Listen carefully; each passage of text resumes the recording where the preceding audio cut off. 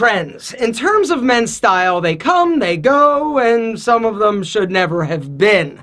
But the fact is, a trend is a trend because it gets popular. Everybody's wearing it, everybody's buying it, everybody is rocking it. Tons of dudes do it, and then about 3 years later, we look back at pictures of ourselves and think, what the was I thinking? My stylish eyeballs can't wait 3 years. And so today, I'd like to go over 6 popular men's style trends that need to stop. This is my opinion. No big deal. No harm, no foul. And apparently, I'm in the minority because of how many people are actually doing and wearing these 6 things. If you would have told me that you could screw up the most amazingly perfect pair of shades in the history of sunglasses, the Clubmaster, I would have said, no way, you're crazy. How could you possibly have it be messed up? Easy. Number 1, add flat lenses. But it's not just Clubmasters. They're putting these flat lenses on everything. It looks terrible.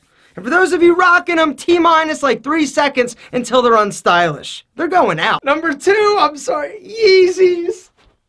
I just don't think they, like, okay, so here's the thing. It's the aesthetic. They look like, I don't know, it's like they need more structure. They look like moon boots and just kind of like, they look like you're wearing potatoes. In terms of aesthetic sneakers, there are so many incredible options out there, but these just look bad, in my opinion. Speaking of my opinion, I think it's time to talk about number 3, which is raw denim. Why are people still obsessed with wearing stinky jeans when you can buy so many incredibly pre-washed and worn-in jeans? This is the question I ask myself when I smell somebody walk by who's into raw denim. And for those of you who don't know, raw denim, the premise is you buy denim. They've never been washed. They're super dark. You wear them, and then you wear them, and then you wear them, and then you wear them for about 6 months to a year, and you never wash them. When you finally do, they're broken in, they're all distressed, naturally custom to you. Unfortunately, they stink like shit.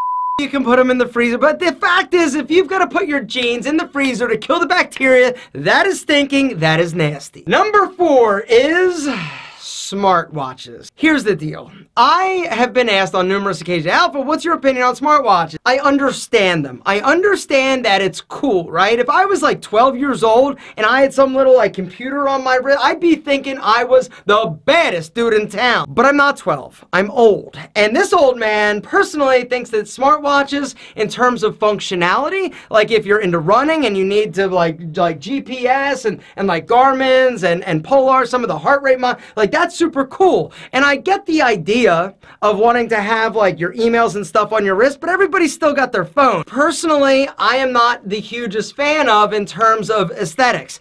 I look at, it just never looks like put together in my mind. Like you'll have like some dude and he's wearing some like killer outfit and he thinks you can dress up an Apple Watch. You can't. I don't care if you put a different like band on it or what, you just can't do it.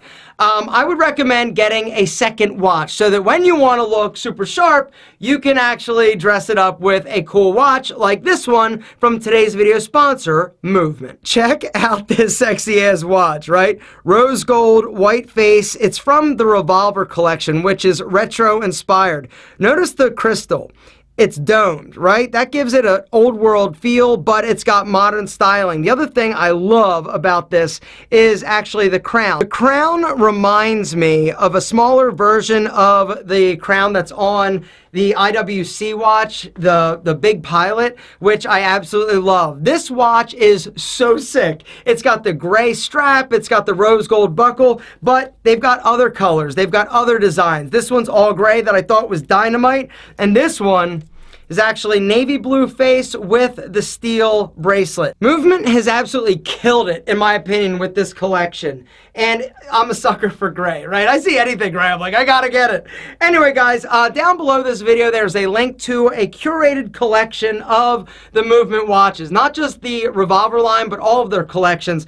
I've went through and sort of picked ones that I think are super stylish. They've got different sizes now, which is also super cool. The thing I love about Movement so much is A, the price point. They're super affordable. Pretty much anybody can obtain one. The other thing is the styling. They're so clean and so simple, and they just make you feel good wearing the watch. When I look down and I see this, I'm like, damn, that's a sexy ass watch. Guys, there's a link down below that will give you a discount on a sexy ass watch. Here's the deal. Watches are, in my opinion, the most incredible accessory. Get one, get two, get five. Not only an amazing accessory, it makes a statement. A grown-ass man style statement. Gentlemen, speaking of grown-ass man, no grown-ass man is wearing number 5, but I see it, and that's drop tail tees. Maybe I'm just jealous that I'm a shorty, and I can't wear anything like this because it would make me look even more ridiculous and short. But honestly, it doesn't really matter how tall you are because these shirts throw off your proportions. They make your legs look short, your upper body super long. And last but certainly not least, the 6th item that I personally feel needs to stop being worn